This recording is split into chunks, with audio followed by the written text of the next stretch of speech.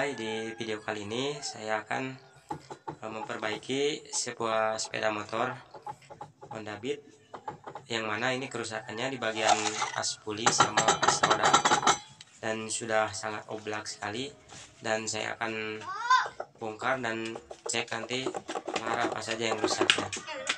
Dan silakan simak videonya. Sebelum lanjut ke tutorialnya, bantu dan dukung like dan subscribe agar saya tetap semangat dalam membagikan sebuah konten-konten yang bisa bermanfaat dan berguna untuk teman-teman semua.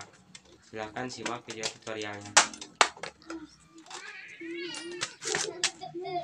Dan terlebih dahulu saya akan membuka dulu untuk baut-baut yang masih menempelnya, dan sebagian untuk penutup blok CVT sama pulley dan rollernya ini sudah saya bongkar terlebih dahulu untuk mempermudah dan mempercepat untuk videonya agar tidak terlalu lama.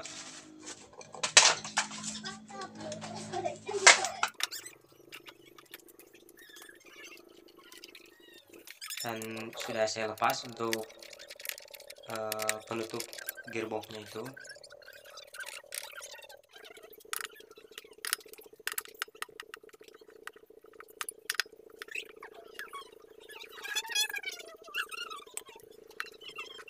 Sudah saya digetok, dilepaskan, dan ternyata oblak untuk bearing as pulley-nya ini, dan nanti saya akan ganti dengan yang baru.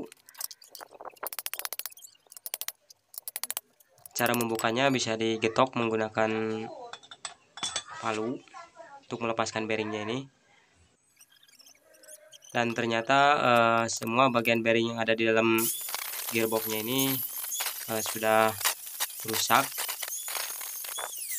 udah parah semua. Nanti saya akan ganti.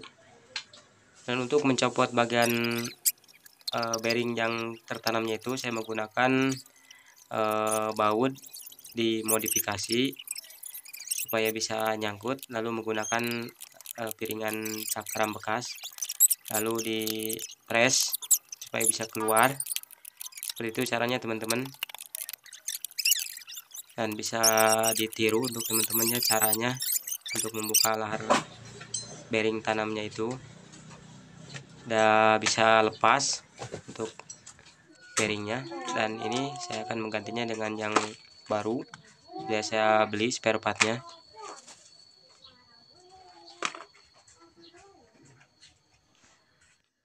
Untuk kode bearing untuk bagian as pulley-nya itu kodenya ukurannya 6204, dan untuk bagian bearing as bagian ke bagian rodanya itu 6302, dan yang 2 biji lagi 6201, dan yang satu lagi 6203. Dan ini saya sudah menggantinya dengan bearing yang baru, dimasukkan ke bagian as pulley-nya itu.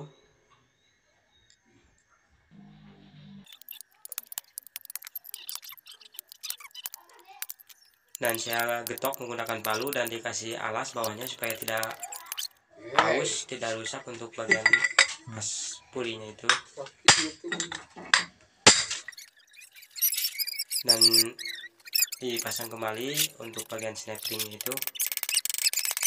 Untuk memasukkan ke bagian blok mesinnya itu harap perlahan, hati-hati supaya tidak rusak untuk bagian lubang bearingnya.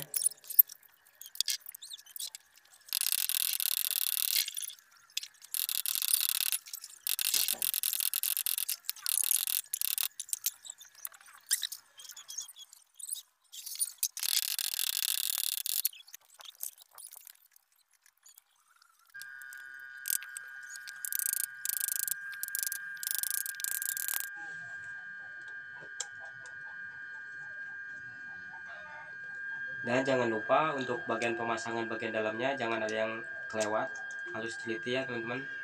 Pasang kembali seperti semula agar tidak terjadi hal-hal yang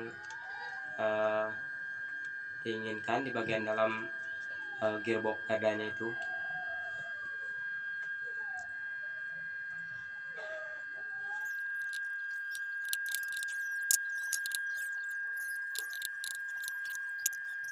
dan sudah hampir selesai, dan saya pasang kembali untuk bagian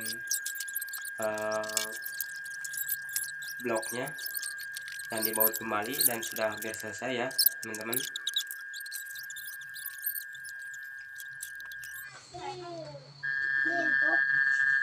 Untuk bagian oli kardanya ganti juga yang baru ya teman-teman, supaya lebih fresh lagi. Untuk bagian di dalam gearboxnya itu ganti yang baru.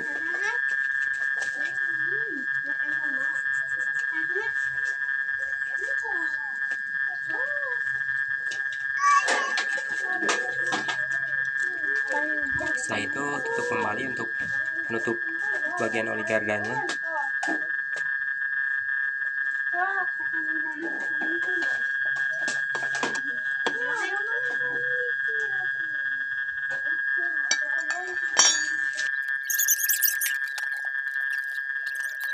Dan pasang kembali untuk semua komponen yang setelah tadi dibongkar.